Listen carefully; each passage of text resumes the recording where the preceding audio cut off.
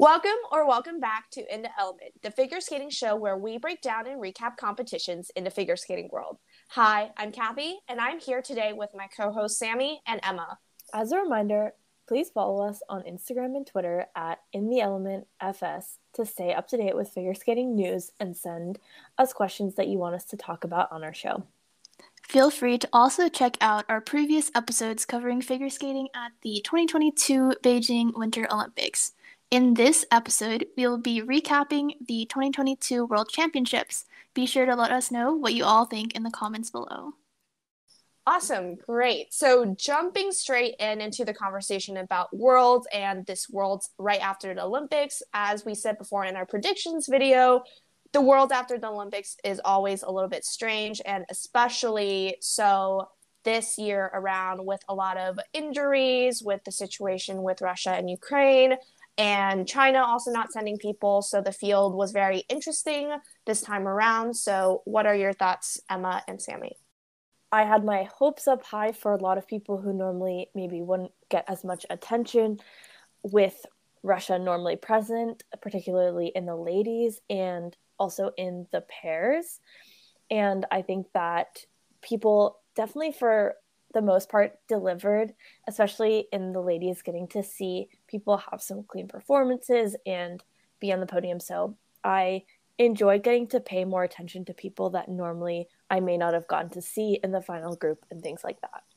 Yeah, no, I agree. I think this year's Worlds honestly felt more like, to me, like a lot of more Olympic moments happened, at least for me, because it felt like this year's Olympics was just so depressing in some areas, in some fields, and being overshadowed by a lot of scandals and dramas, where I feel like this time around, I feel like a lot of people had like their moments, and especially the ladies' podium was just all good vibes to me, and I really loved it. It felt like the old skating that I knew was like back again, and it was the first time in a long time that we saw the podium, especially for the ladies, be so diversified, and having all three different countries' flags raised at the medal ceremony was something that I have not seen in so long, and it was honestly such like a touching and beautiful moment for me to see. And also, this year's Worlds in France was the first competition in a long, long time since the pandemic that there was actually a really sizable crowd. And of course, we haven't been really talking about how the crowds affect the skaters until really this competition, because we just haven't had a crowd because of the pandemic. So that's also interesting things to keep in mind going into the conversation. Just adding to that, I wanted to note quickly about the kind of culture around skating in France and how happy and excited people are to support skating. I think Jackie tweeted about how there was a sculpture in the actual rink of tracing like the steps through Surya Bonali's one-footed backflip in the Olympics so many years ago, and I thought that was really special, like tribute to the history of French figure skating and also just the country's love for the sport. And I had no idea that existed, so I thought it was really cool. And also just adding in, obviously in France, Papadakis and Cizeron are their French skating stars, and have seen from skating Twitter that there were a bunch of water bottles that had pictures of the ice dance duo on them because they're such big stars in France. I love it. But yes, with that said, let's jump into today's conversation. So why don't we start out with men's? So men's this year, we saw our top three, Shoma, Yuma, and Vincent. So who got the podium most right for this one? Who was it? You had Vincent third, right? Oh, I had Vincent third. Oh, sorry. Oh, I had Vincent second. I had, mine was Yuma, Shoma, Vincent. So. Oh, I think Emma got it. Yeah, you're the closest. I think mine was Yuma, Vincent, Shoma. Same. Damn.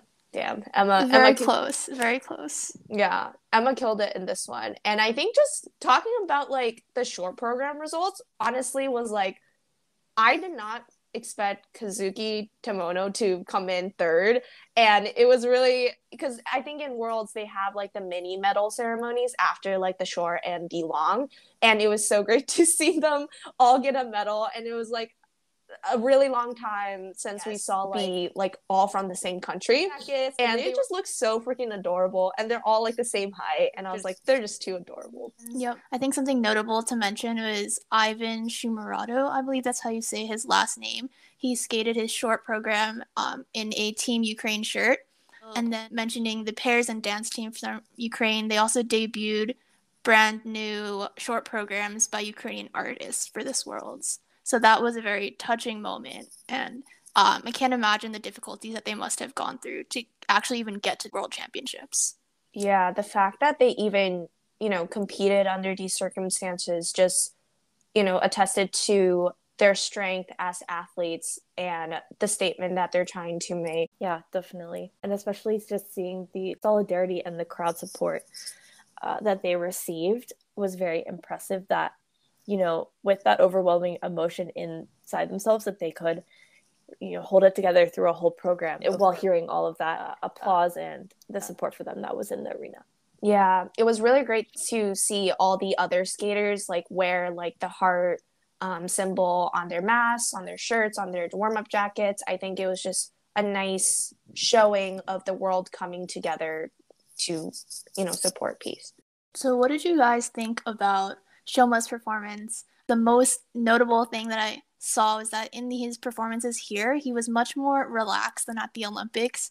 And also what I really loved about his Bolero free skate was that at least this time he was skating, it seemed like the energy really built in his step sequence, and that might have been a result of his cleaner skate here than at the Olympics. But I just saw that energy in his footwork and in his like PCS and his skating. And also I wanted to mention Stefan. His coach's reactions in the Kids and Cry are literally the best. Stefan seemed more excited than Shoma did when Shoma won. So I thought that was really funny. That's so cute. Yeah, no, I mean, like, you guys have already heard on this podcast so many times how much I hate Bolero, but if I were to say one thing, Shoma's Bolero is probably the most palatable one that I heard in this entire season. And with that said, I think, landing his technical elements definitely, like improved his confidence for the PCS part. And we saw 4 different quads from him, including the quad loop. What you said, Emma, it's the most controlled I've seen him in a long time. And the reason why I put him as bronze in my prediction is sometimes his jumps do get a little bit wild, a little bit squirrely in the air. The rotations are not as crisp and neat, but this time they were really, really neat. And he has some of the best flow going into his quads and going out of his quads. Yeah, I think for me, just one thing to point out was interesting that his excitement definitely built in the performance. And I think that kind of led to his popped triple flip in the planned like triple axel Euler triple flip sequence. So he did a single flip there, and that was actually, I believe, the same exact mistake as in Nathan's Olympics winning free. So right. I just found that kind of funny. Obviously, it didn't impact him winning at all either, but yeah, agreeing. I definitely enjoy this version, like the music version of Bolero, that he used more than other ones that have been used for skating. Like I enjoy it more than Camilla's Bolero version. And then I also do think that he's clearly worked a lot on his jump technique, as you guys have mentioned. I think that even in this competition as compared to the Olympics, I felt like he did a more consistent, better job of using his shoulder to like check his rotation when coming out. And then he still kind of did a nice curve out of his jumps with more rotated out shoulders, but it was after he had already checked to land. So yeah. And I think that his PCS sort of being superior to Yuma was more clear here because of Yuma's mistakes. And so that I felt elevated his score even more. But speaking of Yuma, what did you guys think?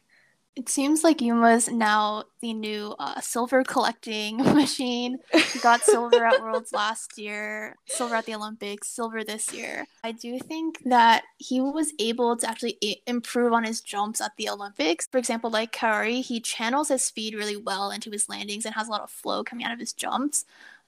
I will also say, though, that his 2 mistakes in the free likely cost him the lead, which is the 2-footed quad loop and also the singled axle instead of the triple axle, which cost him about 7 points. So maybe a little bit of a disappointment for him because he knew he could do better.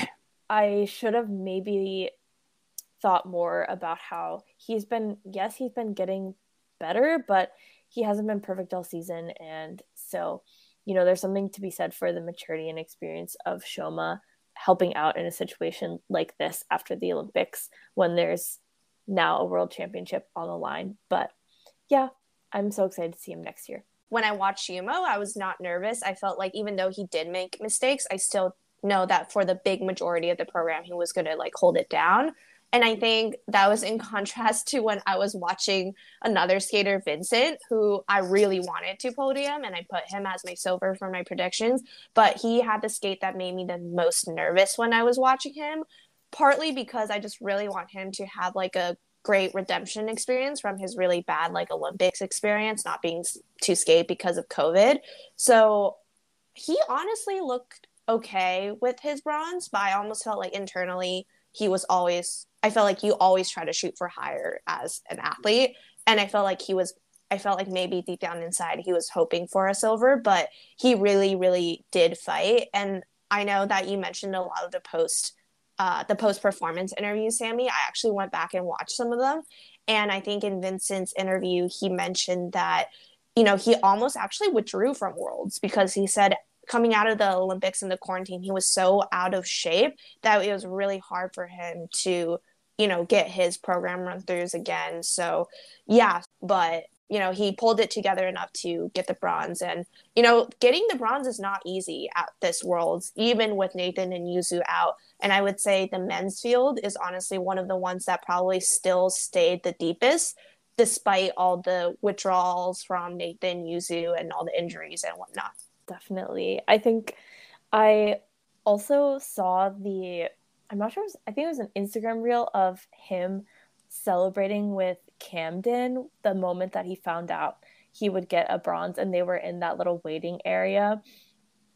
And he was like pumping up his fist up and down and kind of just like kneeling down on the floor, so in shock sort of at the accomplishment, kind of putting it all together. Leading after what you said, Cathy, about how he wasn't even sure if he would be here. And so that was just really wonderful to see them get to be together in that moment because they're training mates. I think Vincent is still relatively young, so I'm not sure if he will continue next season and then through the Olympic cycle or move on and go to Brown full-time, or what we'll see from Vincent in the future. But I personally would love to see him get to skate more and perhaps maybe with some of that Olympic pressure off his shoulders. I also saw that video, and I was so happy for him that he got to win a bronze medal, even though I'm pretty sure he didn't expect it exactly after his skate. So it was awesome to see. Our next skater, Junhwan Chop, he actually withdrew from the long due to boot issues or equipment issues. And maybe that could have been why his short was a little bit rough.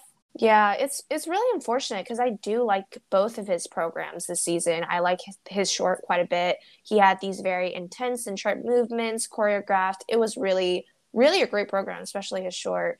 Since Junhwan withdrew, Korea now only has one spot for next year's Worlds because they placed out of the top 10. We mentioned June having boot issues. I think Donovan Carrillo from Mexico also had issues where he lost his skates in France. I'm not sure if it was due to the flight, but he also was forced to withdraw from the event.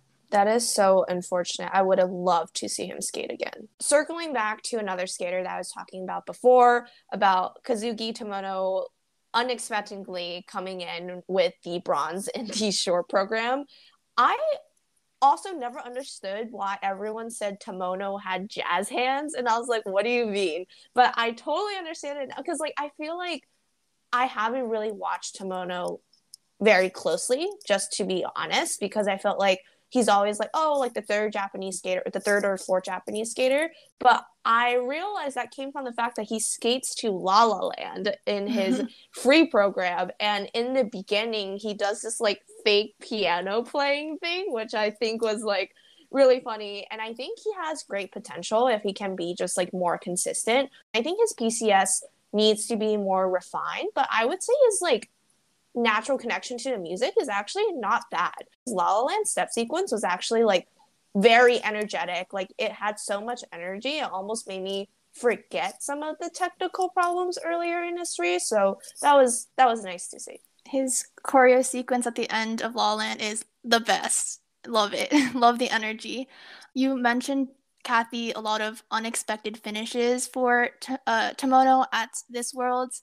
I would say he had a lot of unexpected events in his life recently because he actually competed a week earlier and thought that that was going to be the end of his season since he was second alternate for Worlds. But then Yuzu withdrew from Worlds, and then the first alternate, Miura, also withdrew due to injury, so Kazuki had to step up as second alternate, and he really did seize the opportunity in his short. One question I have for you all is, what is your opinion on commonly used music? So I know we talked about this a lot with Bolero, but I feel like La La Land is also kind of commonly used. For example, Ashley Wagner's La La Land, and also Yuma and Kaori both use gladiator music.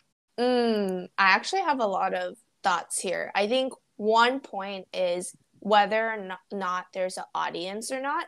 I think that sometimes affects it, because if it's music that's well known to the general public, I think the audience gets more behind it, and sometimes that feeds into the skaters' energies and the judges' reactions, especially to the PCS scoring part of things.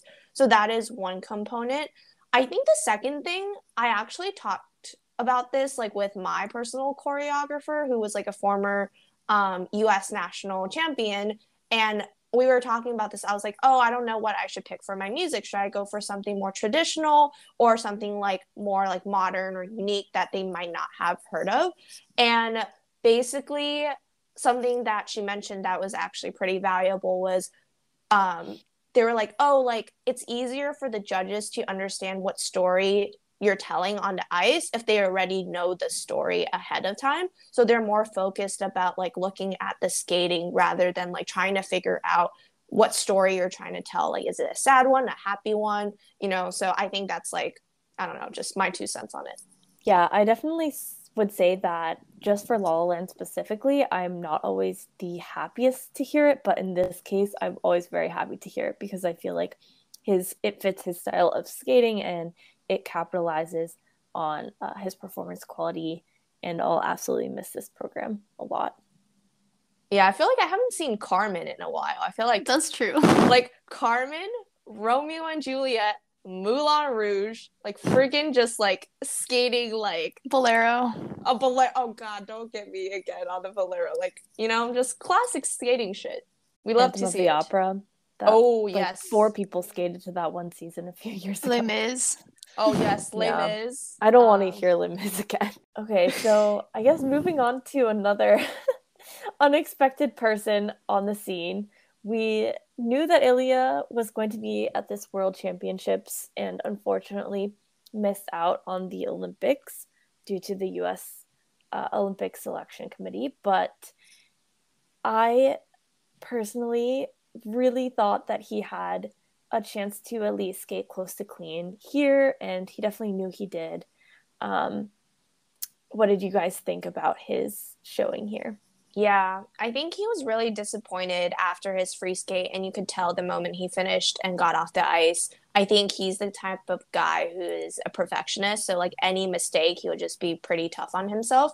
I almost put him on my podium predictions as like maybe a bronze, just because his jumps are just like he rotates so freaking fast. I honestly think his skating style reminds me of a Russian lady's, just because he's so flexible for a guy. Like some of his spin positions are not like typical of like the typical men's skating positions, just because of like flexibility limitations. And I also think like his quads, he probably, you know, has like, he may not have like the flow like Yuma and Shoma, but he has like the most, I feel like, speed and tightness in his rotations. So I think that, you know, he has a lot of potential to improve. I would say his PCS definitely needs a lot of refining. I feel like if he really nails that on that consistency, it'll be great to see him for many, many seasons to come. For sure. He's still so young, so he has lots of years and seasons to continue improving. And unlike most of the skaters competing today, or in senior worlds at least, Ilia's season continues at junior worlds in 2 or 3 weeks. So I think what he can really take from this experience is sometimes competitions don't go as planned, but I'm sure he's going to come back stronger and possibly even win junior worlds. So excited to see him there. I had no idea that you can compete in both senior worlds and junior worlds. Like, is that a thing? Yeah. If you're age eligible, you can compete in both, but I'm sure it's tiring because it makes your season super long. I actually think that junior worlds was supposed to be before senior worlds, but then they had to move it due to restrictions on location. A few of my thoughts on Ilia. I mean, echoing what you guys said, honestly, the falls were kind of downgraded. Ways that he went out of the jumps were a little bit painful and twisty looking to me, to the point where I got a little concerned, but obviously he was fine to continue. I noticed in his quad lutz, it's so beautiful, like the trajectory of it, how he's so much like rotation, that he kind of opens up his free leg a little bit, I think early in the air, considering it's a quad, and maybe he just kind of opened his free leg too early. Yeah, on some of those jumps in the free, just because he normally has so much rotation. He doesn't need to stay tight all the way. Stay tight the whole time. So maybe it's just a timing issue. And it looked like it took him by surprise. We're excited to see him at Junior Worlds and next season. Yeah.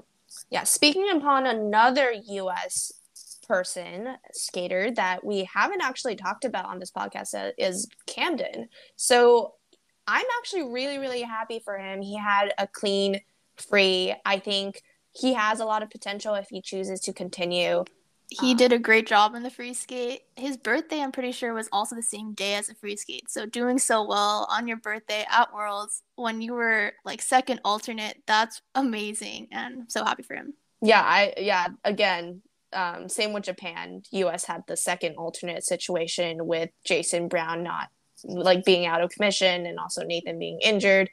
I also did not know Camden was dating Karen at all. I hope they're still dating, but I knew that Karen was dating someone because she posted on her Instagram. But I thought he was just some random dude. But I had no idea he was also a figure skater, and that figure skater was actually Camden. But, now it all makes sense. I think it's really cool that he got to get his little small medal from the free. No one would have probably predicted that he would beat so many of these top men in the free, and then definitely people made a lot of mistakes, but still it speaks to his quality that he was able to skate earlier on and score high enough with his name not being as big and whatnot to be able to place third in the free. Yeah, with that being said, maybe we can transition to kind of one of my personal favorite skaters from this whole season, which is Adam Schauenpfah from France. I think he just has something more energetic about his skating and so much speed carried through all of his steps that are so high energy. And it's just incredible because I know sometimes he makes mistakes and he's not as technically sound or as technically challenging programs as the top men, but I just think he has so much potential, even for world medals maybe in the future, because if he just gets more consistent and adds more quads, I think his jump technique could carry him to start to do really, really well in the international scene. I think I will really miss his innovative programs from this season. Also want to jump in here. Emma's question intermission. Adam's programs are choreographed by Benoit, who also choreographs Daniel Grassel, Kaori, Ekaterina Kirkova from Poland's programs. When you observe all these 4 different skaters and you watch their programs and their skating, you can kind of tell that some elements of the choreography are similar. For example, they all stop in the middle of the ice and kind of bend down and do this arm motion to emphasize parts of the music. I think that's something that I've noticed especially watching these skaters at Worlds. But what's interesting to me is that each skater has their own interpretation. So what do you all think about Benoit choreo? I guess he's been becoming pretty popular and pretty big these days. Yeah, I would say his choreo in general is probably not my absolute favorite style, but I do think he has made some really iconic programs, and certainly he has been able to craft programs that meet the strengths of some of the skaters that he works with. For example, for Kaori, she's really strong in her skating and has really fluid motions and a lot of speed. And so I think his style of choreography maybe works for someone like her better than it would for, I'm trying to think of someone who's more balletic. Like Carolina Costner? Yeah, like Carolina Costner or something like that. Yeah, so I think it all depends on the person. I think Benoit definitely has a busy job. I don't know if he ever sleeps, but I also like his sunglasses that he wears at every competition and the kiss and cry. Iconic. Oh my god. I feel like I just still don't know what he actually looks like behind those sunglasses, but that's fine. So I think that is a wrap for men's. Why don't we jump into ladies? Ooh, ladies, so much to talk about. I would say minus Wakaba not being on the podium, I have not been so happy about a full podium in so long. Like what I said before, I don't remember the last time gold, silver, and bronze are all from different countries. And I was almost in tears in the medal ceremony when Kaori was also like shedding a tear when they were playing the Japanese national anthem. I know in France this year they had like flowers in the little boxes with the handle, and the reaction to like Kaori and the girls like smelling the flowers when they were on the medal ceremony and the little like COVID elbow bumps they had was just absolutely endearing, and I just loved seeing that great sportsmanship. Yeah, I also think Cathy was the closest on this podium prediction, right? Yes, definitely. Oh yeah. Ooh, I won this category. But I guess we can start about Wakaba and how we all failed in that prediction, unfortunately. I was so sad that Wakaba did not medal here, and it was honestly the best chance that she had to be able to place high on the podium. I felt like she was a bit underscored at the Olympics, and I almost wish that she didn't go for her triple axel in the short program here at this Worlds, because I think she would have been in a better position heading into the free skate, given that the field is weaker without the Russians. So the triple axel mistake in her short cost her a lot, and then the free was just so sad to see. She got a lot of under rotations that my eyes were a bit blind to, but you know, that's okay. The judges can do what they want. And they probably did happen. But anyways, I saw somewhere on Twitter that she might have a foot injury that she potentially incurred after the Olympics. It's really sad if she does, because I really selfishly wanted to see another clean Lion King and a silver medal for her here. Yeah, and I would just add on to that she looked very, very tired, especially in the free. So I hope that, you know, she's doing okay. And I think we talk about her jumps a lot because there were a lot of technical mistakes there. But she also like got a level 3 spin in both the short and the free. And when you look at the women's top like 5-6 ladies, like almost none of those people are getting like level 3 spins. So like just in terms of like, for example, we discussed this just like in our chat when we were chatting live watching the event, but like for example, her layback got downgraded to a level 3, and Emma, you mentioned that was because her shoulders weren't parallel to the ice. Was that what it was? Like I think it would be really interesting to hear from you guys when you guys were competing how you guys dealt with levels and why like perhaps spins would get downgraded. Yeah, so everyone usually aims for a level 4 spin, and specifically in laybacks, it means you have to have 4 different features. I think one of the most commonly lost features that people don't achieve is on the layback, you have to have both shoulders flat, so that means your upper body is parallel to the ice, and a lot of the times if you're slightly tilted, which is easy to tilt on your like either like your standing leg, right? Yeah. So what often happens is that your shoulders tilt slightly when you're trying to do the hair cutter, and you often can lose a level from that situation. That being said, I'm not exactly sure specifically why Wakaba got a level 3. I don't think I watched super closely to that spin specifically this time, but it's really upsetting to see that this issue came up at the Olympics where she got lost levels on her spins in the short, and then it came up again at Worlds. So yeah, I guess moving on to another Japanese lady, but now definitely much more so on a higher note. Let's talk a little bit about Kaori. She is literally my queen, my ray of sunshine. She is so just adorable, and her passion for skating just gets me every time. And I think like honestly, your guys' pinged in the chat and you guys were like, oh yeah, her program was like so poetic.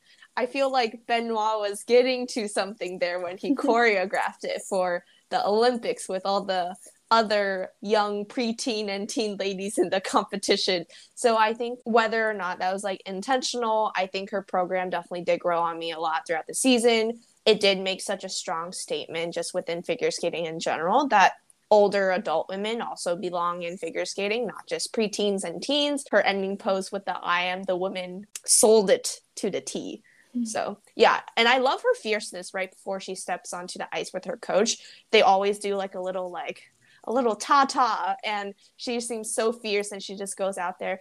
Yeah, for sure. I think there is a lot to learn from Kaori's coaching team. So she has the same coaching team as Mai Mihara, who's another Japanese lady, and they're both known for their consistency. So I don't know. There's something about maybe their coaching team, the way that they're trained in terms of like mental strength. They're just super, super consistent, and wondering maybe that's something that's like special to their team. Additionally, what also stood out to me was that specifically at her performances at Worlds, it seemed like her jumps were part of the choreography. And I don't think that's something I can say about all skaters, but Kaori's programs, like her jumps melded so well together with her skating. Yeah, she also, along with Stefan, has the best kiss and cry reactions. Those are top 2 kiss and cry reactions. Oh yeah, for me. no. It was so funny, especially after a short. She could not believe it. I think she went like to check the score more closer or something. Like she went really close up to camera and she's like,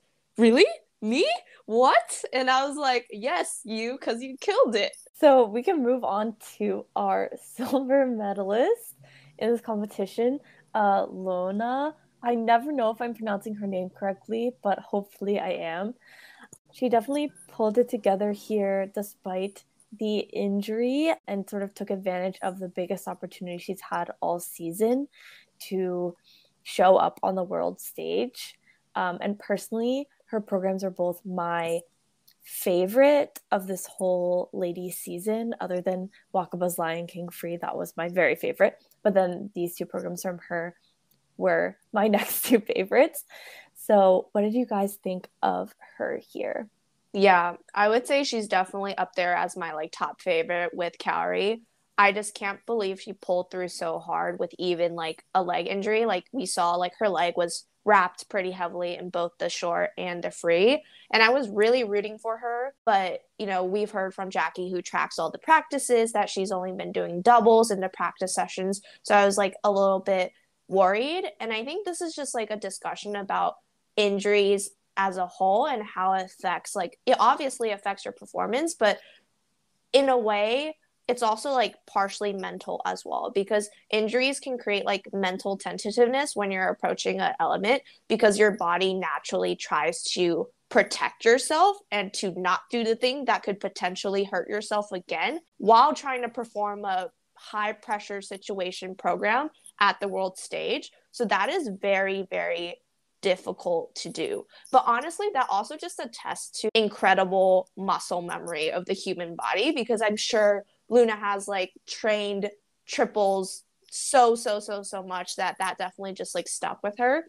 So this is really funny. It's like similar to my experience at Eastern sectionals, because I felt like, so basically I injured myself doing my layback, but then I didn't want to do it again until the competition, my coach was like, just do it once in like the 5-minute warm-up. So I didn't even do it in the 5-minute warm-up before because I was worried, and my layback was the last thing in my program. So I ended up just winging it and doing the layback at the very end just once in my program, and I haven't trained it in like a month, but it ended up being one of my better laybacks. So, you know, it all worked out. But anyways, I would just say that Loena is just such a fierce competitor. I honestly love her. Agree with you, Sammy. Her short especially is one of my like favorite shorts for the season. I'm honestly super old school and I love Laura Fabian. Me too. And Caruso is just so legendary, so dramatic, so emotional. And it's honestly just like a big win for Belgium, which is definitely a smaller country when it comes to presence in like figure skating. For sure. Belgium now has 3 spots for Worlds next year. So really excited to see future Belgian skaters. I think another skater I was really happy for, a little bit expected, but also unexpected, was Alysa Liu from the US. And I think we've seen her kind of have a tough season, especially before leading up to the Olympics. But I think honestly, she had a really good mindset, or at least it seemed like she had a good mindset going to the Olympics. And it seemed like the Olympics was quite like a positive experience for her. And I felt like it personally helped her reignite her skating careers and help her kind of reset her trajectory to be hopefully upwards and upwards from here on now. And I think that she did the triple axel and then she did actually land it. It got called under, but she still landed. Her triple Lutz, triple toe combo also got called under. But other than that, she skated like a clean free and short. So that's definitely like a big win for her. And I think like her PCS, she has improved so much from when she first like kind of arrived onto the skating scene as a senior. So I think like her PCS play is honestly quite smart. And it's almost similar to like Yuma's play, where her coaching team chooses for her more upbeat, joyous, playful, youthful music. I would love to see her grow into like a more mature point where she can perform and interpret perhaps something that is more mature, similar to, you know, what Loena is able to kind of perform with that level of maturity with that Laura Fabian, like more dramatic storytelling music. Definitely. Also, quickly jumping back to her jumps, there's something about her jumps, I've mentioned this before, but they just look so secure, especially her triples and her triples. I think she gets enough height, but she also gets into the rotation pretty quickly, so usually they're not like under rotated or Q at all, which is really good because I think that's an issue that American women have struggled a little bit with in past years. Yeah, I think just one other point about Alysa and the fact that she was able to surpass both the other American ladies here was that when I think back to the very, very beginning of this Olympic season back in, I think, July/August during the Senior Bs, some of the summer events, I remember Alysa really showing out at that competition in Boston. I forget what it was called. Oh, Cranberry Cup? Yes, yeah, Cranberry Cup, and doing like 2 clean, strong skates, and I believe attempting the triple axel there. And I remember being impressed by her PCS improvement, like you guys are saying, even at that point when she was still, I believe, with Jeremy. And so I think that this result is honestly a testament to the fact that she was working so hard coming off of her disappointing year in early 2021, where I believe she was 5th at nationals. Someone correct me if I'm wrong, but she just put in so much work on the front end.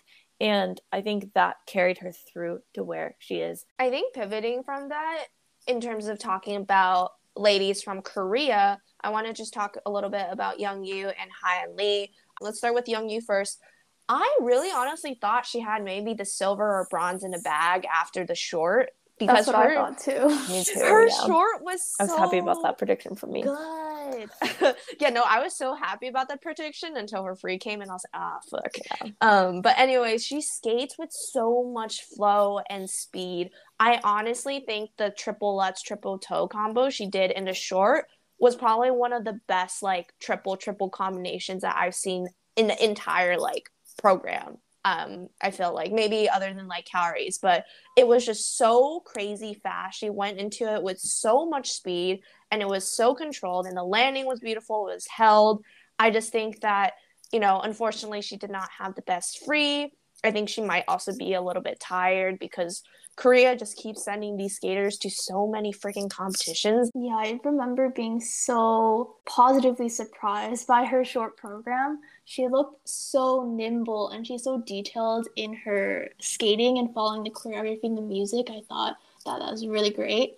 I also wanted to specifically point out her landings on her jumps. There's something a little bit special about her jump landings where she adds a little bit of, I don't know, is it like flair where she like either lifts her leg or does something with her arm that just makes it look a little bit better than the typical landing. So I think that she has many, many bright years to come. Yeah, I think one other comment on both of these ladies and just in general, honestly, Korean ladies skating, certainly in the post Yuna Kim age, with these women, they're also talented, but I do think that as we were speaking about earlier, some of the war horses type music that is used again and again, like Les Mis and Phantom or other things, Korean ladies in recent history tend to use a lot of those types of warhorse pieces. And I think that maybe in the future, in order to create more of a known presence and like personality, individualized personality with the judges, I hope to see maybe more innovative or customized like material to each of them next year, because they're all so talented in such unique ways that it would be nice to like see them each develop their own style next year with different pieces. Yeah. And speaking to like skaters with traditional music, I think someone who also had a very traditional short and free was like Mariah Bell from the United States. I think like the change was obviously good because it suits her better, but both her programs are very much like similar in terms of vibes. I honestly loved her Hallelujah program. I just think like the new red dress does not fit the vibe as much as her old one did when she really had that moment at nationals like the year before. And I would say like her short, like even though she did do the triple, which I thought was actually like pretty fast. So that was like impressive. But just in terms of like skating to like River Flows in You, which being Asian American, that piece of music is like very memey just because it's like so overplayed. And so like I played that on the piano like to God knows when I was like a kid. So that was fun to see that come back around. But she did get a Q on the triple, but she did do one, which is tends to be a struggle point for a lot of American ladies to add into their programs. But I was really surprised that she was third after the short and fourth overall, which was like, damn, like did not expect that. Yes, I would say I was definitely super happy for her. So for her to have such a strong showing after the short program, and quite honestly, a pretty good long program for the most part as well. And I definitely agree with you, Cathy. I think her triple looked better here at Worlds than it did before. So yeah. Also, quickly jumping back to Heian, I loved her long program so much. She was so cute. During her program, she was like letting out these little screams or these little yells after certain jumps. And initially, I thought that that was like her coach or a fan. But then really? On Twitter, someone was saying, "Oh no, that's her screaming." And that was so cute because she's just like so happy that she's landing these jumps doing her program, and that's what we want to see. We want to see that self-confidence right there.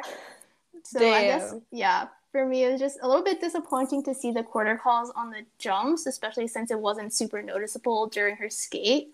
But overall, beautiful skating, beautiful program.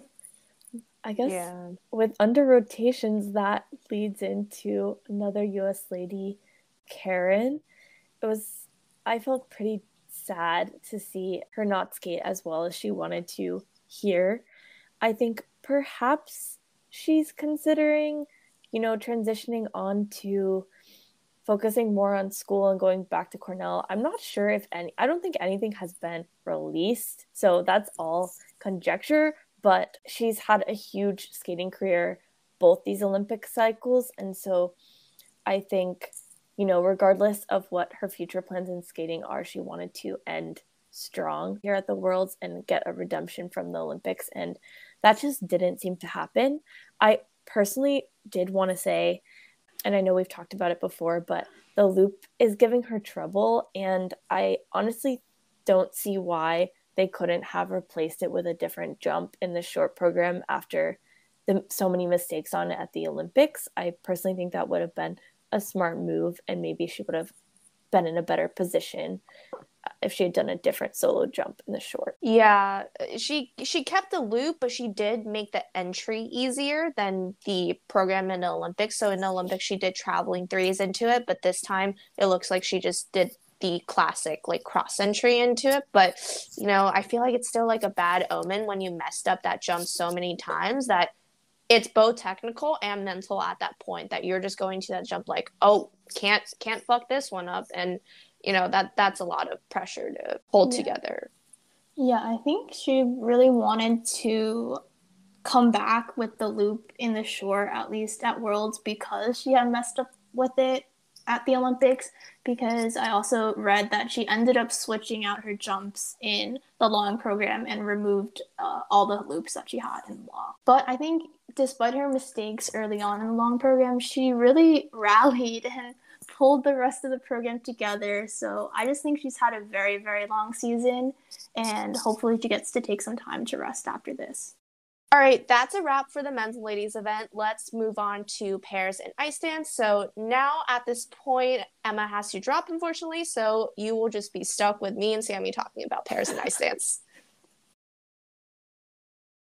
Okay, so now on to ice dance and pairs. So let's start off with pairs first. So Sammy, what do you think about the field at Worlds this year with pairs? It was a little bit strange. We saw like pretty much like the top like 5 or 6 pairs from the Olympics just kind of not be in this competition. So that changes things up a lot. So what are your thoughts? Certainly a largely weakened field without both China and Russia there, which are traditionally the sort of strongest countries in this kind of pair skating.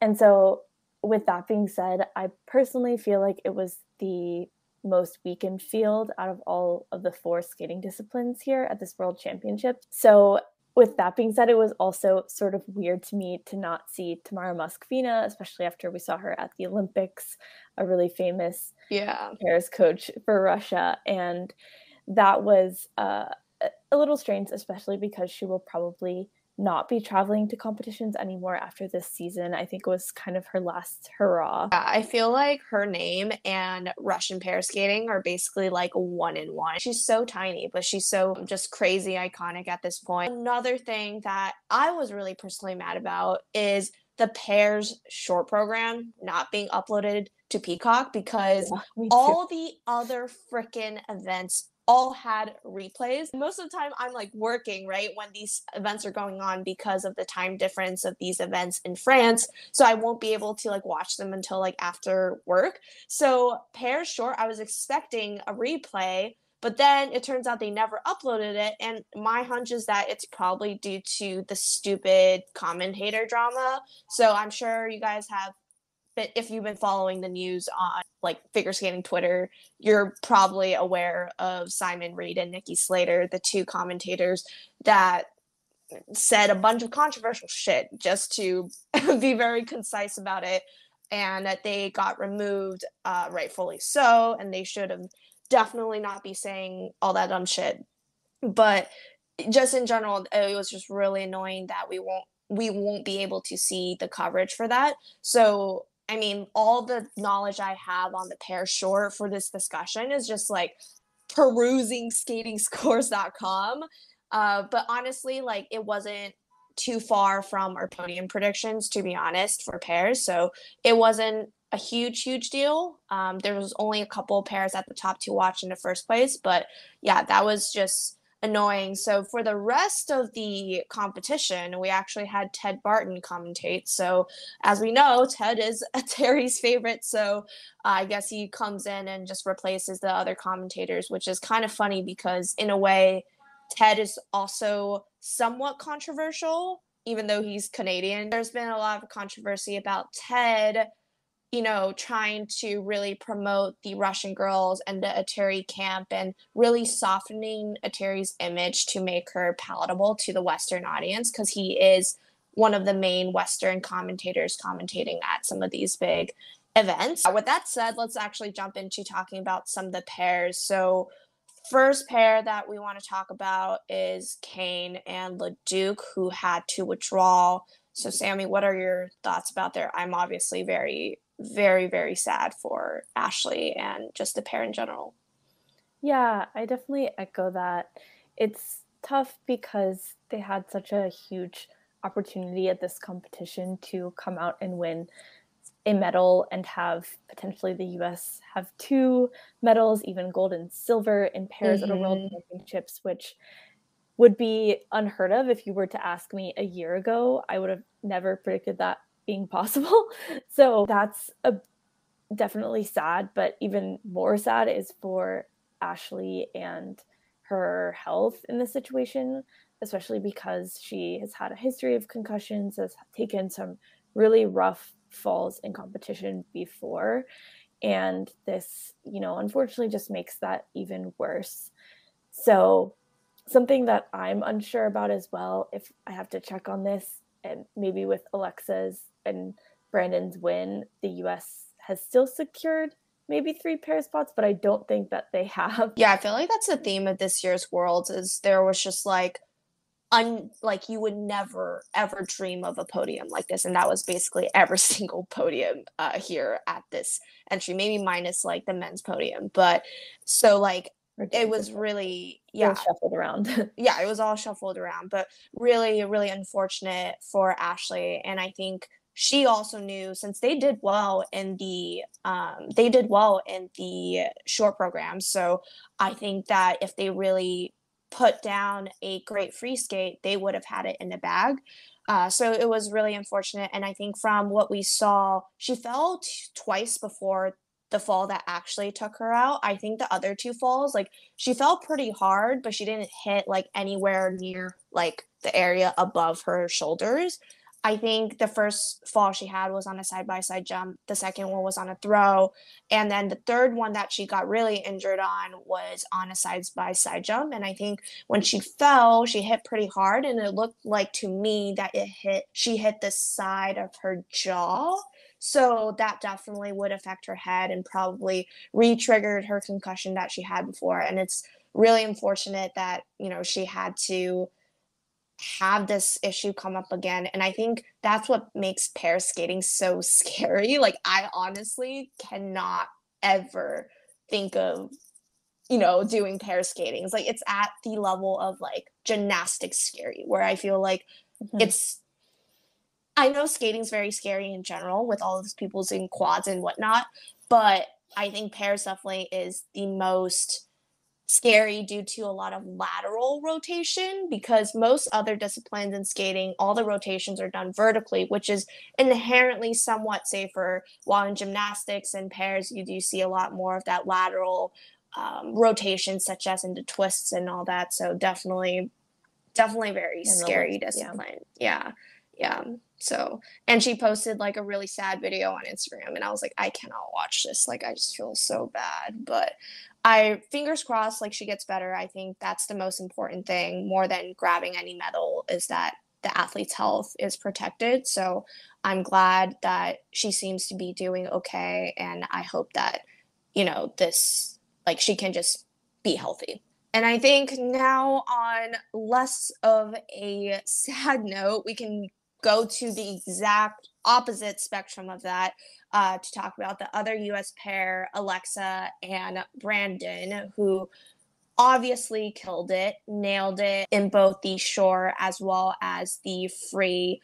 And I think Alexa's journey, I think the reason I mentioned this in our podium predictions video as well, the reason I was rooting for them so hard was, I think Alexa specifically, her journey was just so special, that she's just such a fighter. Even after skating with her husband, she wanted to continue to skate more, like got a new partner, which, as we will talk about later, like Vanessa James and Eric Radford did. It takes a long time for 2 people in pairs to gel, and for them to be able to do it that fast and bring home a gold medal at Worlds is pretty impressive. So I don't know what your thoughts are, Sammy. Yeah, no, it's exactly. I think that it speaks a lot to Alexa's strength that she's seemingly gotten better and more consistent over the years, I would say, especially in adapting to skate with a new partner.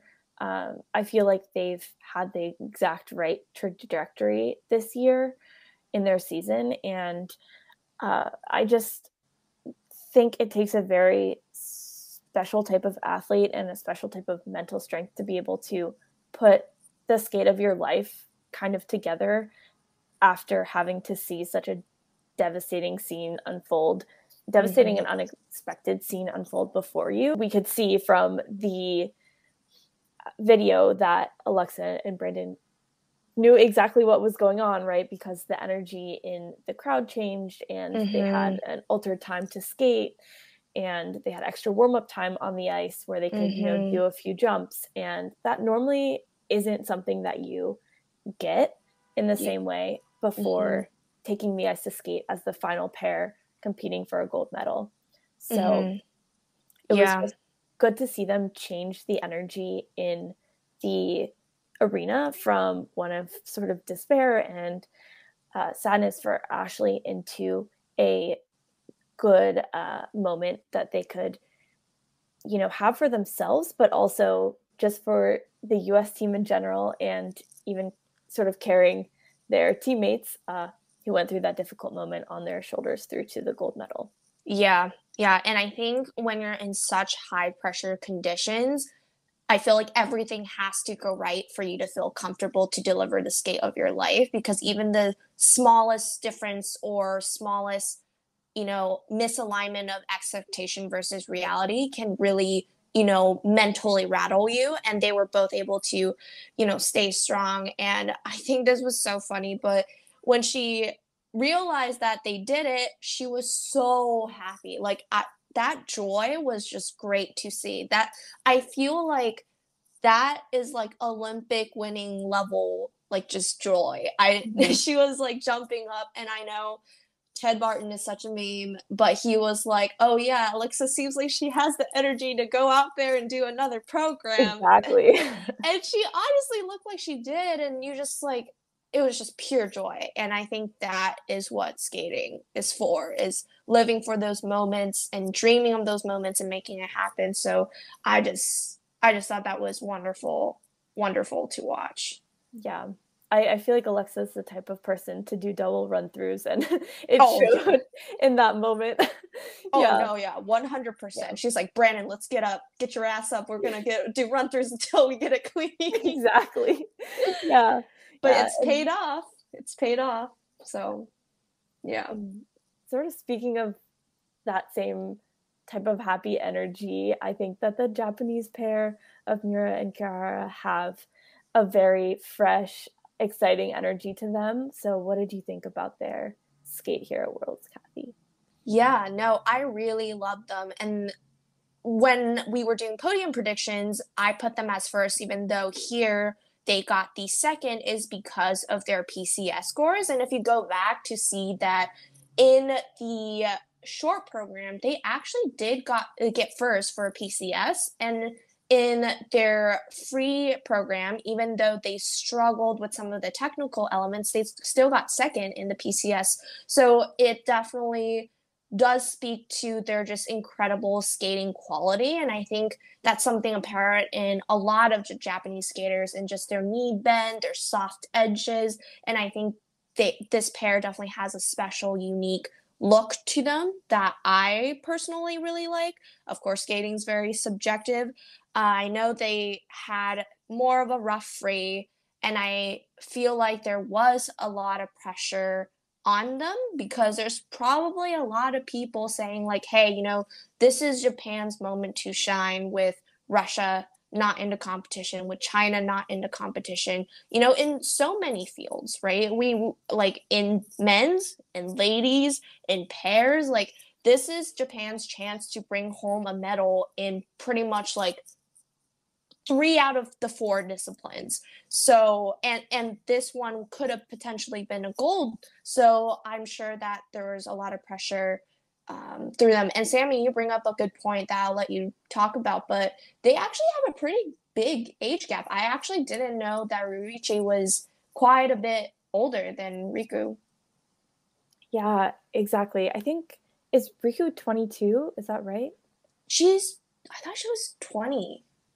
Oh, maybe. Am I crazy? I thought it was a 9-year difference, but maybe. Oh, wow. That's definitely possible. I forget. But yeah, regardless, they have a big age gap. And I think at first I was like, of course, they'll continue skating together and everything through next season and hopefully the next Olympic cycle, because I think they have a great opportunity to maybe win a medal at the next Olympics. Mm-hmm. But I don't know enough about their partnership and Ryuichi's plans to know that and be able to say it, but I certainly hope that they do continue, because they have so much potential and they've finally broken through the scene this year from really almost, some would say, out of nowhere after last season.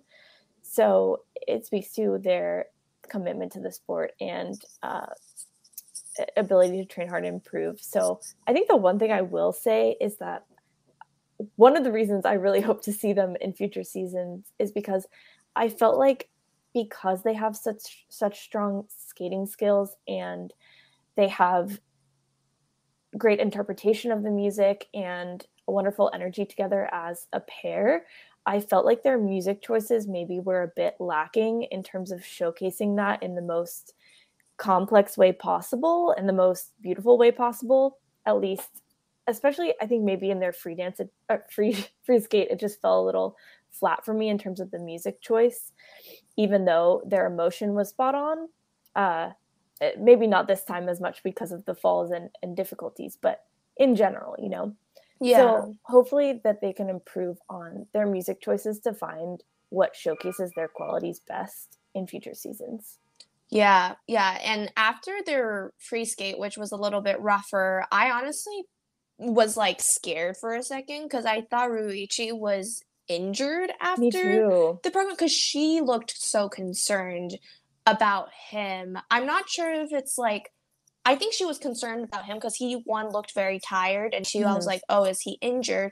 But also I think in the program she made a lot of mistakes, including doubling the jump. So I think in pairs there's always this interesting dynamic of like, whoever made the mistake, you obviously don't want to blame your partner, right? It's a team effort, but it's really hard sometimes in a pressured moment, in such like a high stakes moment, to, not get upset.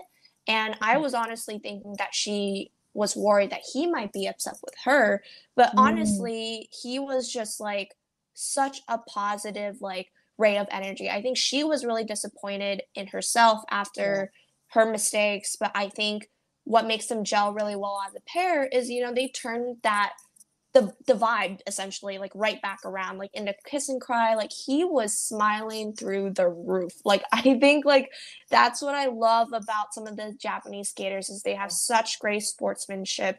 They're just so happy and they're so genuinely like loving being out there in the ice, and that's what sports is all about. So even though they had a rough free skate, they still kept that energy kind of alive after that. So really, really proud of them, and I love them and hope to see them in future seasons. Yeah, I guess transitioning into a pair that we don't necessarily expect to see next season would be Vanessa and Eric. I think they got super, super lucky in this situation. Of course, no one would have expected them to win a bronze medal at Worlds. They definitely are both talented pair skaters and talented skaters, but in my opinion, I don't think that they have fully gelled as a team, which how could you expect them to after only, I think, about a little bit over a year skating together? Is that right, Cathy? I think so, roughly. I don't remember the exact timeline. Yeah, exactly. So there's only so much that you can improve and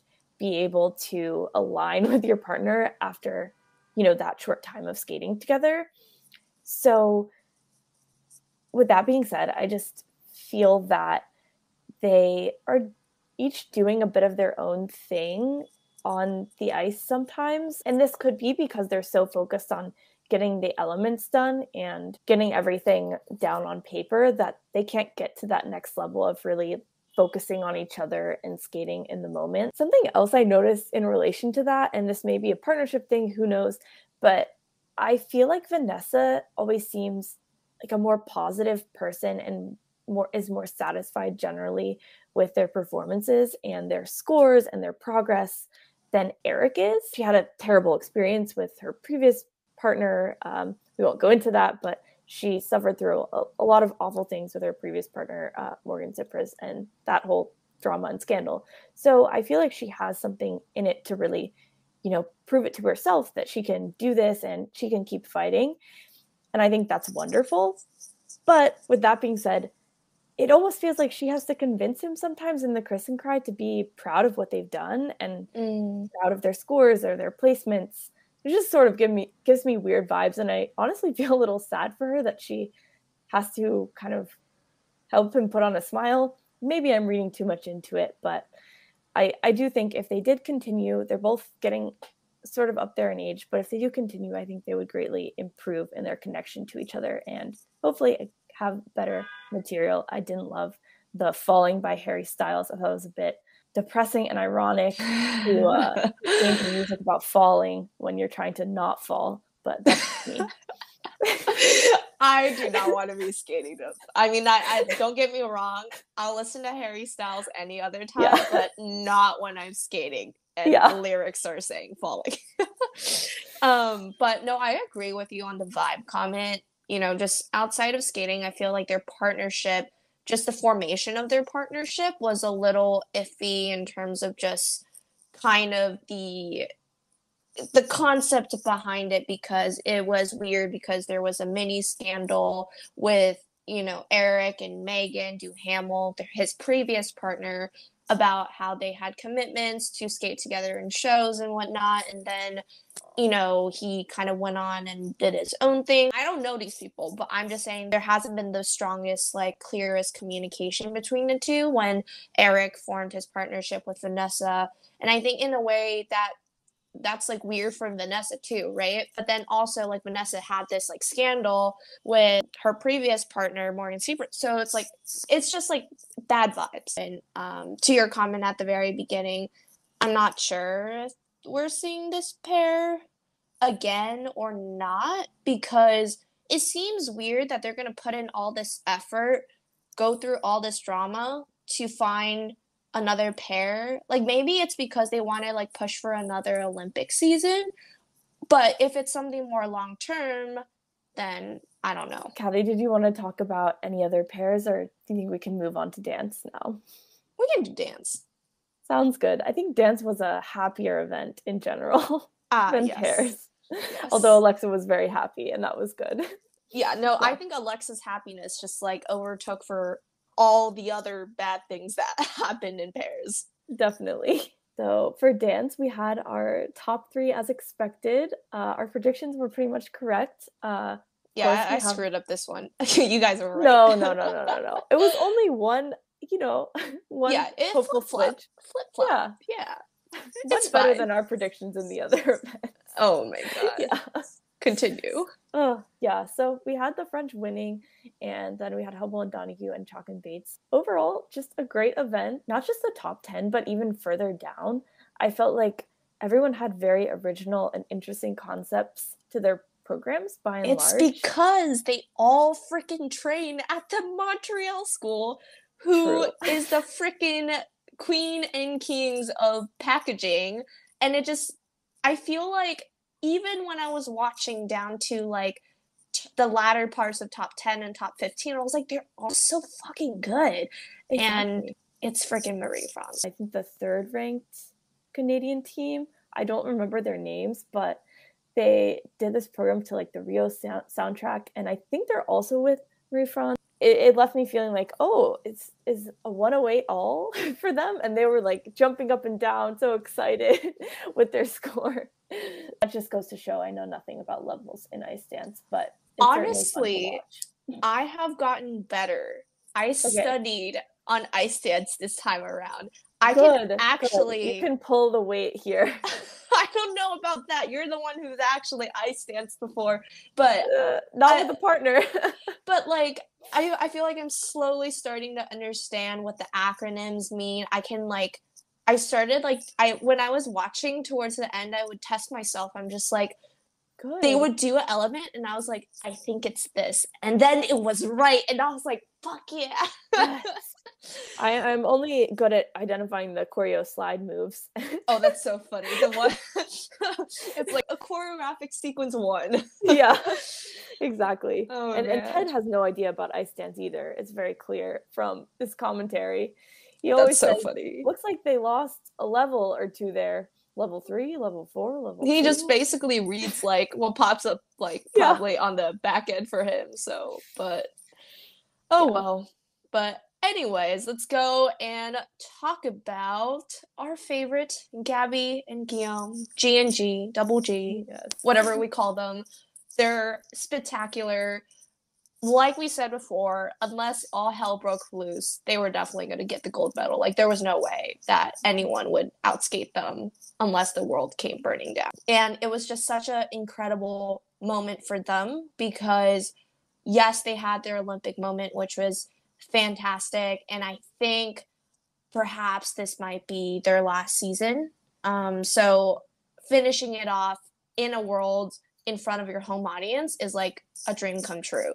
You know, close to like Sway and Han finishing their kind of career at the Beijing Olympics. So also with a full audience, because this is the first competition that we've seen in a long time where there's actually a full audience. So that's crazy. We haven't talked about at all this season how the crowd reacted to any of these skaters because there was no crowd to talk about. Mm-hmm. So that was just, you know, like fantastic. I love their free dance. I think Gabby's dress is just absolutely gorgeous. Like, it's stunning. And I think they're just so sophisticated and so elegant. And their twizzles are unmatched. I think even to the naked eye or to someone who's not technically versed in ice dance, you can tell that their twizzles are different than the other pairs. Like, they go into it without any of the tentativeness that a lot of the pairs go into in the top like 5 or 6. They just go like full send. There's so much speed, so much unison. I'm glad you bring that up,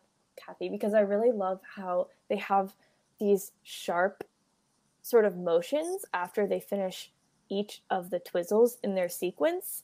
So even before they go into the, you know, little transition turns or steps in between each twizzle, you know, main twizzle portion, they have kind of a moment where they pause and do a very sharp motion. Mm-hmm. And it's very fluid at the same time, which I really love seeing. And especially when they come out of the full twizzle sequence and are able to really have a sort of climax of energy out of it. I think it's wonderful.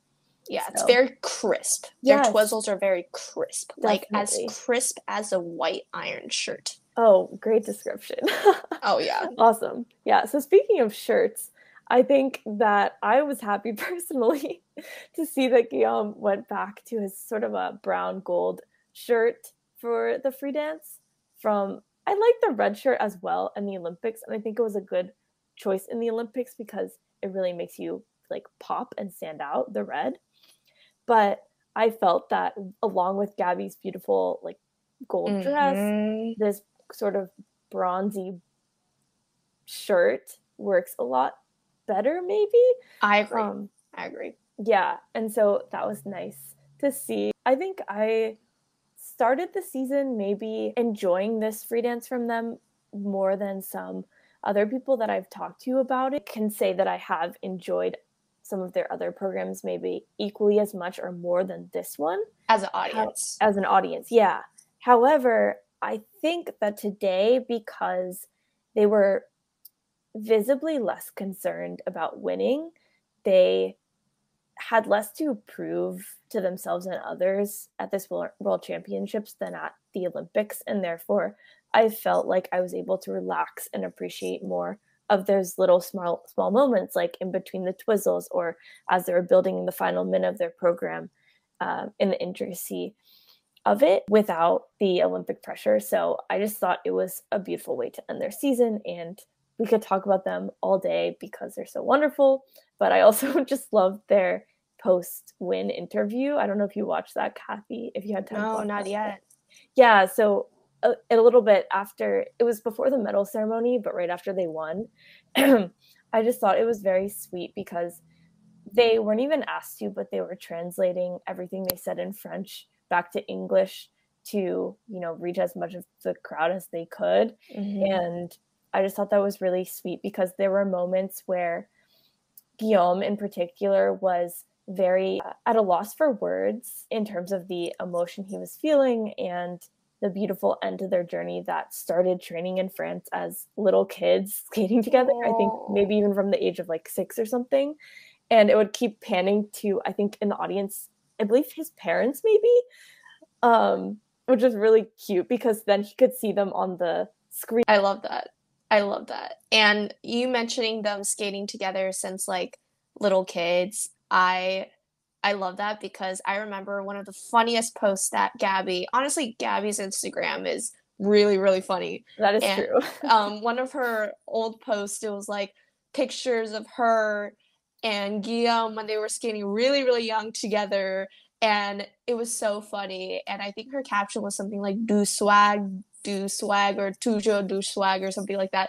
But basically she was just like swag, always swag. And I was like, and it was pictures of her like as a little kid with Guillaume. And it's just awesome to see them that they had such a long career together, and that connection that they built together just kept building and building and building year after year. And it's just so, so special. We can talk about them forever, but we should also talk about silver, which you and Emma predicted correctly would be Hubble and Donahue. And now, honestly, when I watched them skate, I was like, okay, that makes sense. I think it was just like the hopeful Chalk and Bates fan in me that was like, maybe they can, get that silver, and turn the Olympics results around. I think they could have, yeah. But I would say, like, honestly, Hubble and Donahue really did grow on me a lot this season. I think their programs last season didn't really do as much for me as their programs this season. I honestly really like their song choices, both in the short dance and in the free dance this time around. I think the short dance is what drew me into them first. That Janet Jackson program is absolutely phenomenal, just highlights all the great things that they're good for, including just that strength, the sharpness, that knee slide at the beginning. I love that. I'm honestly like so scared for knee slides because they're so close together. I'm like, what if they slide too much and Zach just slides into Maddie or something? Exactly.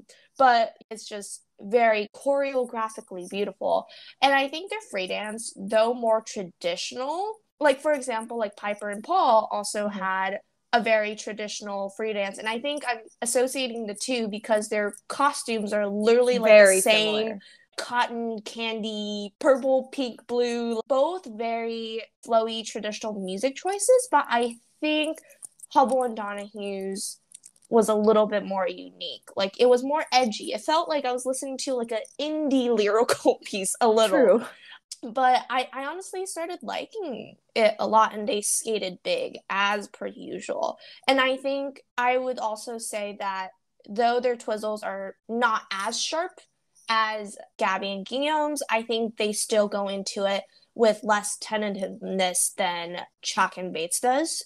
So that might be just a difference there. And also their one foot step sequence also felt perhaps like a little bit bigger. And I would say that I love Chalk and Bates because their lifts are so, so, so unique. But I would give Hubble and Donahue credit to that first flying rotational lift that they did, where he just kind of like swings her up and she's like flying in the air on his shoulders. I was like, that is freaking beautiful.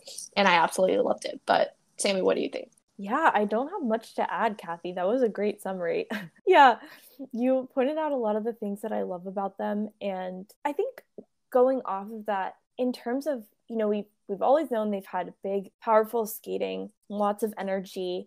And I think that this season, even when all the pressure was on, and even when they had setbacks like losing to Chalk and Bates at nationals, I think that this season they had a lot more palpable trust in themselves and developed an ability to control their power and amplitude in a way to not let it get carried away and lead to mistakes, which I feel has been their downfall in the past. And in some past seasons has, led to them falling at a time when they were about to win a medal, like Zach at the last 2018 Olympics, or things like that, where it feels like they've just really put those types of moments behind them and skating for themselves for the end of their career.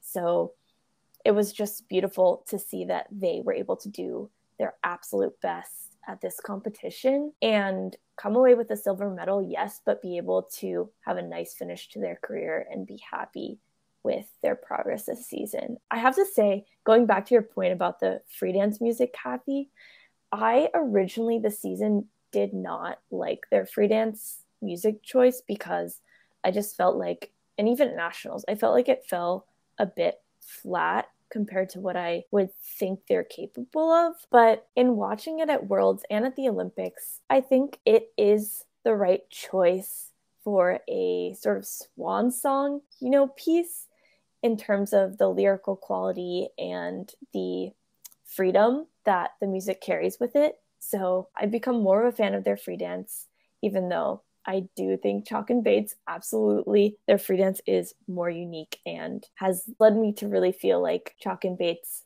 can, potentially outscore Hubble and Donahue in the free dance more and more this season. Yeah, and I would just say one last thing is that was their pretty much the last performance in their careers competitively together. And I think it's really hard for skaters to, skate that program because it's your last shot. You want to leave the last good impression for both the audience and for you yourself.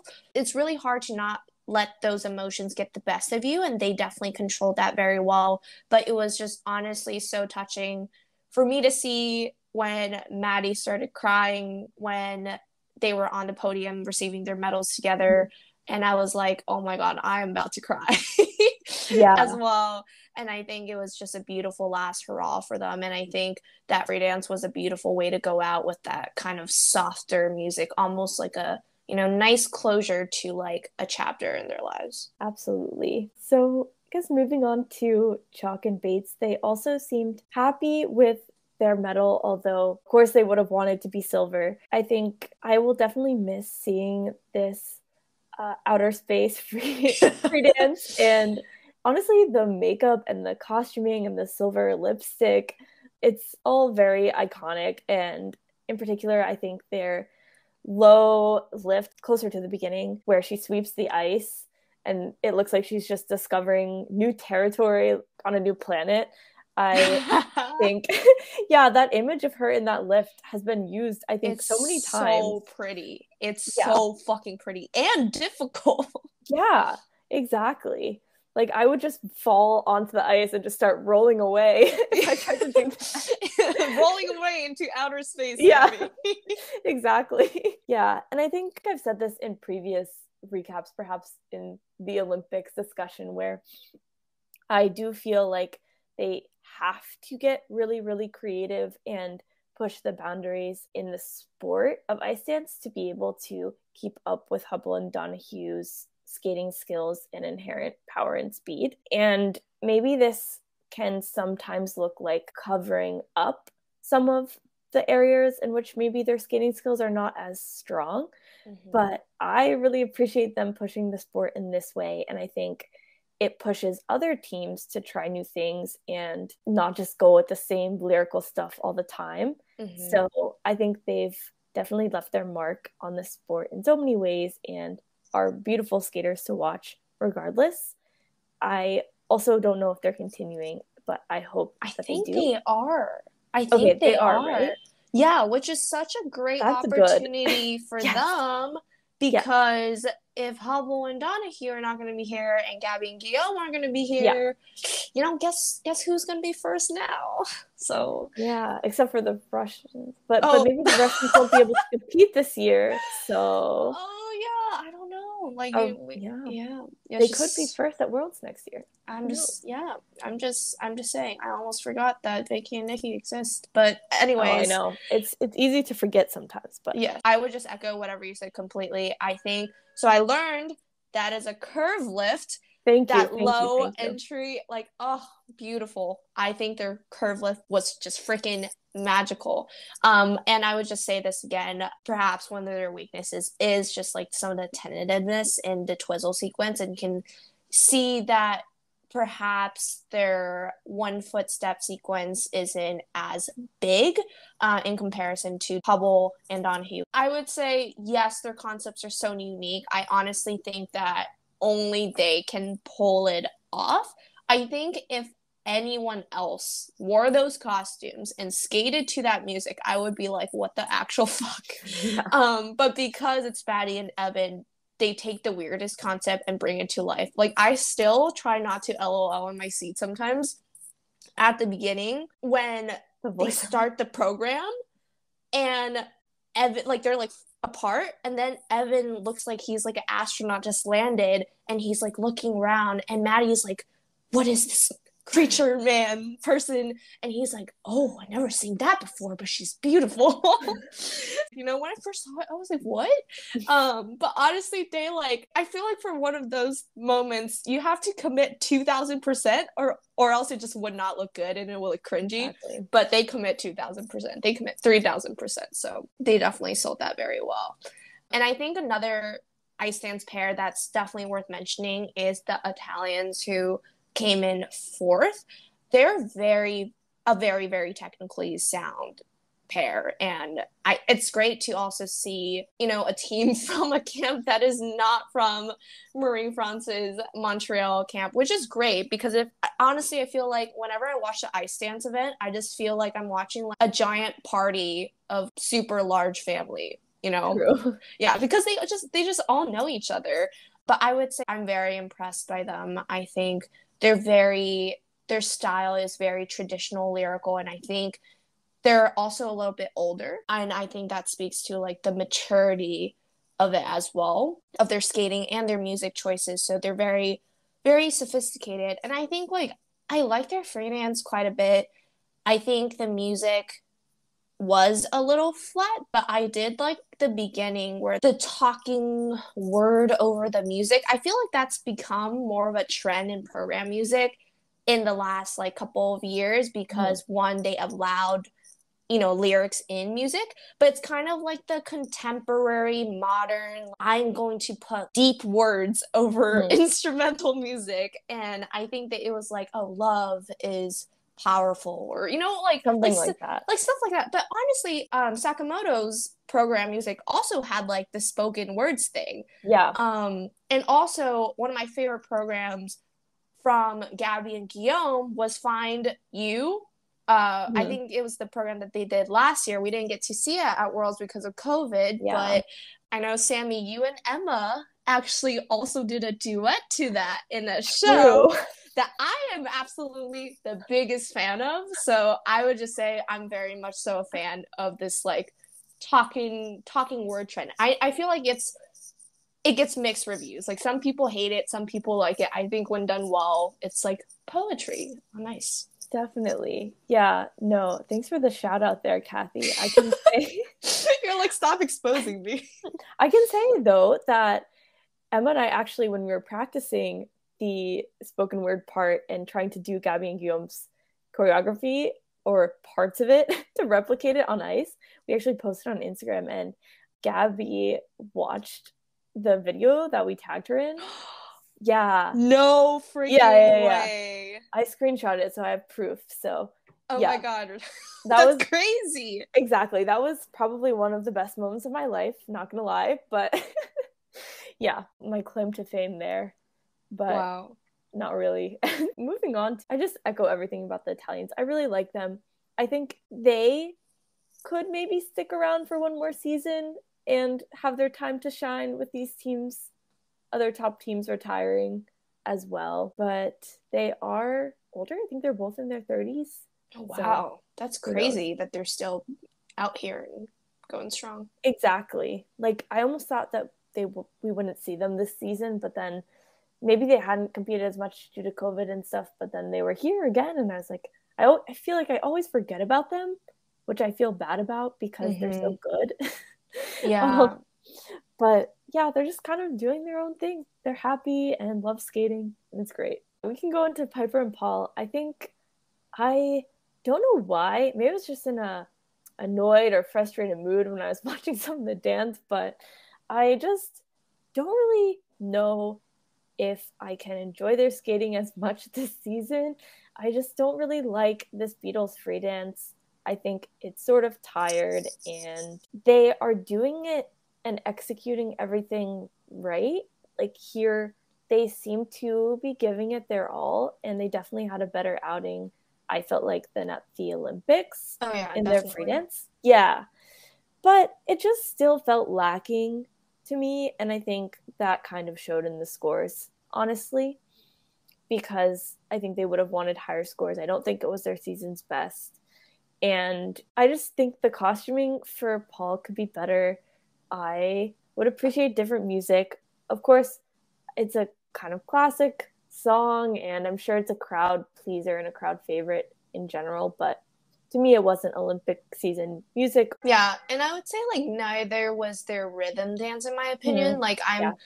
it's very Not unique. too forced. Yeah, it's very unique. I would say like they did try to play up almost that like Chalk and Bates level uniqueness with like the orange costume and that flair, but honestly, it was just it didn't just hit quite the right spot. And of course, this is all subjective from our opinions. Yeah. They're athletically still doing great things out there on the ice, but I just don't think they're as good as, telling the story, carrying that across, skating big, having that technical precision as some of the other pairs. So it's just, yeah, it's also unfortunate to say, just it feels like a lot of these teams in the fourth, fifth, sixth place, if their program's not super memorable, they kind of just fall through the minds and the cracks of the memories of a lot of people. So yeah, I would say the same thing. But I would say, like, honestly, another pair that actually came in after them in sixth place, Lila and Lewis from Great Britain, honestly left a bigger impression or a mark in my brain. Definitely. Especially because I loved their Lion King program. I think it was just like such a beautiful energy that they gave, and it was perfect. I think their short rhythm dance, it's good, but I think their free dance is what stood out to me.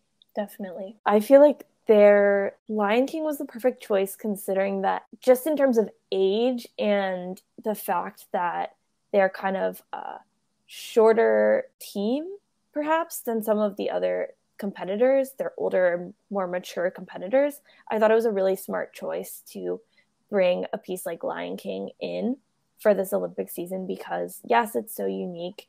It's also a complex story and something they can portray on the ice, and it capitalizes on their youthful energy and excitement for the crowd. So I felt like that came in handy here, especially because I felt like it was a nice sense of release from the more heavy pieces that we see around it. Like, for example, they're in close contention with the Canadian team of Laurence and Nikolai, I think. Nikolai from Canada, who I believe were skating to Gladiator in their free dance. And Laurence and Nikolai unfortunately had some errors in their program, but overall, I felt like the performance quality and interpretation of Lila and Lewis, along with their music choice, was better than Laurence and Nikolai. So that's an area in which they have an edge over perhaps their close competitors in future seasons. And I'm just so excited to be able to continue to watch Lila and Lewis progress over the next Olympic cycle, because I think we'll see maybe some innovation almost similar to Chalk and Bates from them in the future. Yeah, perhaps. And speaking of innovation, I think honestly one of the other more innovative teams that, even though they didn't even place in the top 5 here at Worlds, their program like stuck to the back of my brain, and that's Smart and Diaz from Spain.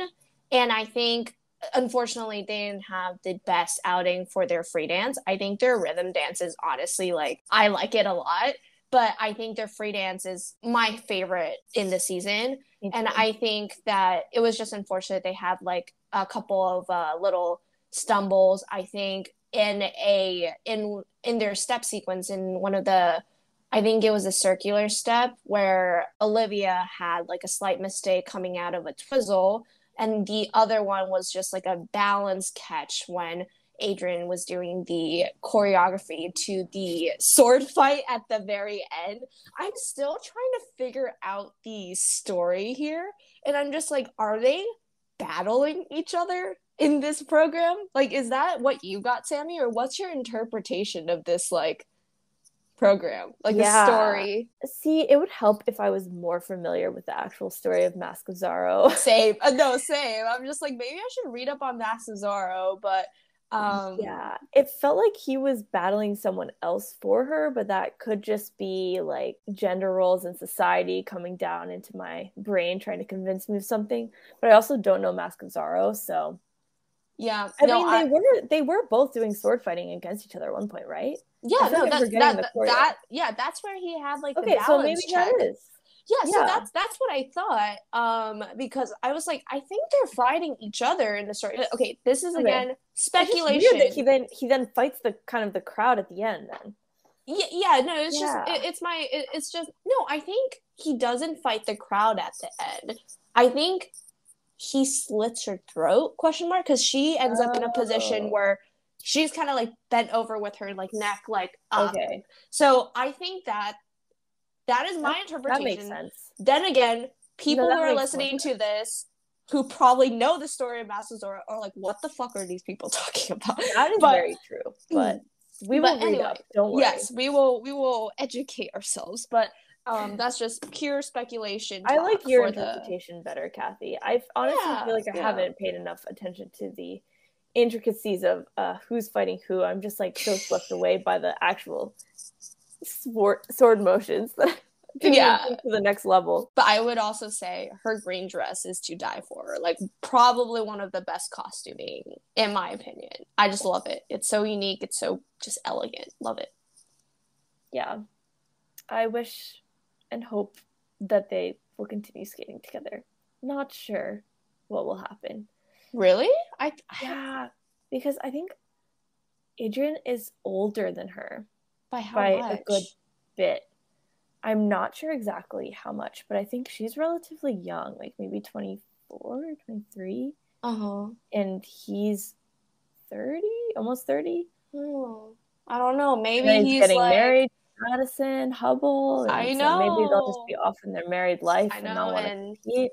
And Madison Hubble is retiring, so maybe they're just like, oh, it's time to, just retire together. Who knows? Who knows? But selfishly for myself as the audience, I love the two together. So I'm just like, I would love to continue to see them out on the ice. And I think Olivia Smart is honestly one of those. I think we hear a lot about Madison Hubble and Alexa Kiram for being feisty blondes. So I honestly think Olivia is also like a feisty blonde, but just like a more subdued, more inwardly feisty than outwardly feisty. Yeah, perhaps. I agree. She's a very calm energy, and but she's like stern. Like if she was my coach, I would be scared. Yeah, me too. But I love that. I love that for her. Well, just one last thought I had on the ice dance was that I felt like this was the first event that I could closely watch Daisuke skate ice dance because I just feel like he's competed at maybe smaller events, or I didn't have time to watch all of Japanese nationals and didn't get to really see his transition to ice dance as clearly as this competition.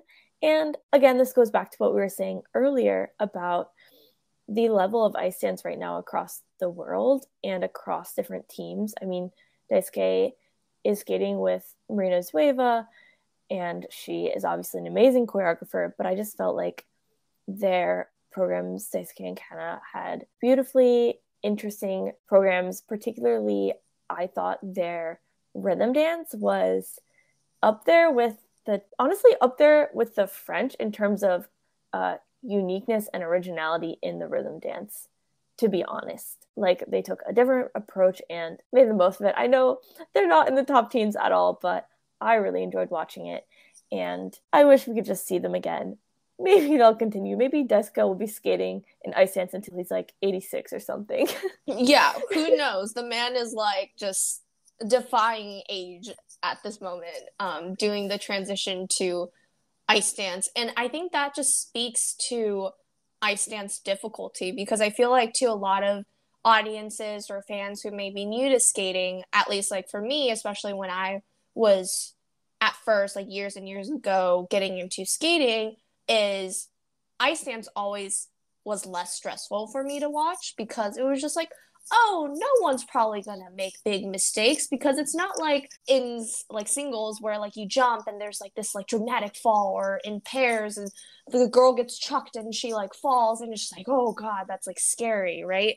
But I think now that I actually understand a lot more about ice dance, I get so nervous whenever pairs do their twizzle sequence, because it is, in my opinion, probably one of the hardest elements. Like I'm just imagining in a hypothetical world, if I did ice dance, I would like be scared shitless of the twizzle sequences, because it's just so precise. And I think that's what Daisuke ended up messing up in the rhythm dance, which I absolutely love. Like similarly to you, Sammy, loved the concept of their rhythm dance, but I just think that he did mess up on that twizzle sequence, and that just speaks to how difficult ice dance is. So ice dance may not look hard, but it is hard as fuck.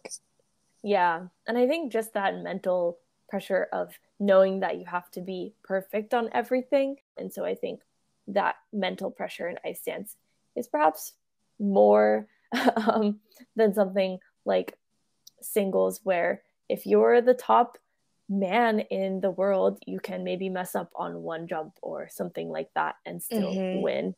But not so in dance, unless you're Gabby and Guillaume, they can probably mess up once and still win. But yeah, that makes sense. And I would just say, like, to kind of close off this section, is just talking a little bit about the medal ceremonies. I think, honestly, I'm the type of person where I just watch the event, and then after the event's over, I'm just like, okay, my job here is done. I watch my skating. I hardly ever watched a medal ceremony, but I honestly found myself watching the medal ceremony quite a bit for this World's Championships, just because I felt like the interplay of different countries and the diversity of countries that we saw at the podium made the medal ceremonies just such a joy and blessing to watch, just to soak in that sportsmanship of a lot of people's last raws. And I think the dance podium was no exception to that. And back to our point of them being all part of this big family, it's almost like a freaking family exhibition or whatnot at these competitions. But it was just so amazing. They went straight to like the hugs, which is like so, like I think some of the other podiums, like everyone's like very formal. It's like, oh, congratulations, like little bow here, little bow there. But I think they just have all their like hugs, and then they held hands when they were standing on the podium. And I honestly thought this was really funny when I was watching the hand holding part, because I feel like, I don't know if it's just me, but it feels like Maddie H and Gabby are like better friends and besties, like than Gabby and Maddie C. Wow, there's so many Maddies. I'm just like, my head is spinning. But I don't know. That's just the vibes that I get. So it was just like, I felt like it was a really funny moment on the podium. Like, definitely not intentional, because they're just holding a bunch of shit with the flowers and all that. But it was just funny where Maddie and Gabby were holding hands, and then Guillaume's like, oh fuck, I should make sure that like chocolate base gets there. Yeah. And Guillaume, being like the awesome person that he is, just like grabs Maddie's hand. I was like, they're so cute, they're so cute. Definitely. I agree. I think we could see that friendship between Madison Hubble and Gabby in I think it was called the Inside Edge, whatever, the Olympics series on the IM top teams. And then also, I guess, just from Instagram, their posts together. But I think that the ice dance was the perfect event to end out Worlds for the season and end out this amazing, crazy, sad at times, stressful at times, drama-filled at times Olympic season with a sort of positive energy in the ice dance. So I was happy with how it all ended up. All right, so that is a wrap for today's episode on the 2022 World Championships. Be sure to check out our next episode on Junior Worlds, which is happening April 13th to 17th. As a reminder, please follow us on Instagram and Twitter at intheelementfs to stay up to date with figure skating news and send us questions that you want us to talk about on our show. Thank you so much for tuning in this week. Leave us a comment down below on your opinions and thoughts, because if you're a figure skating fan, you are definitely opinionated. Be sure to subscribe. We are available on YouTube if you want to just come see some snazzy visuals, and Spotify and Apple Podcasts if you want to just listen to our crackly voices. Thank you again. Until next time, stay edgy.